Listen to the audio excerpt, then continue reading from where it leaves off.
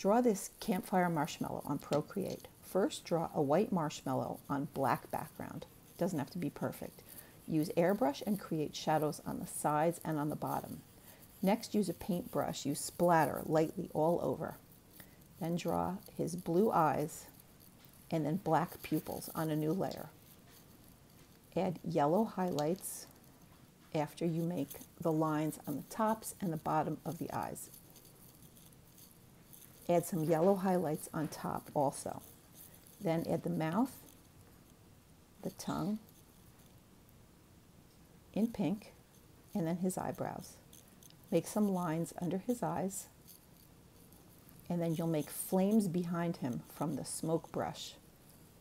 Make holes in it and then blend a bit. Go to the magic wand, then go to Gaussian Blur and drag the pencil to the right. Add some brown paint splatters all over and you're done. Bye!